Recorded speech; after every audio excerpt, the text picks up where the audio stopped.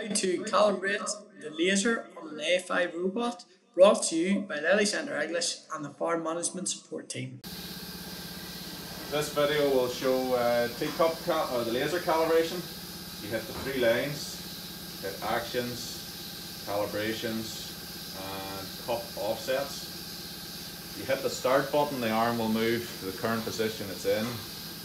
You've got a calibration stick.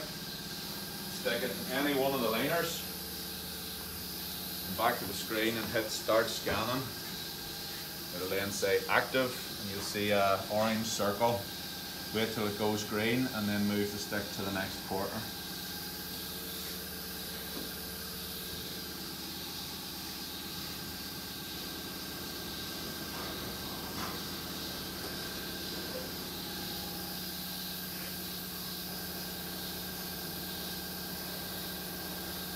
Yep.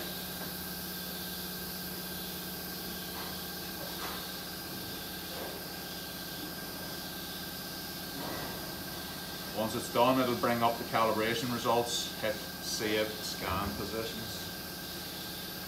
That's it.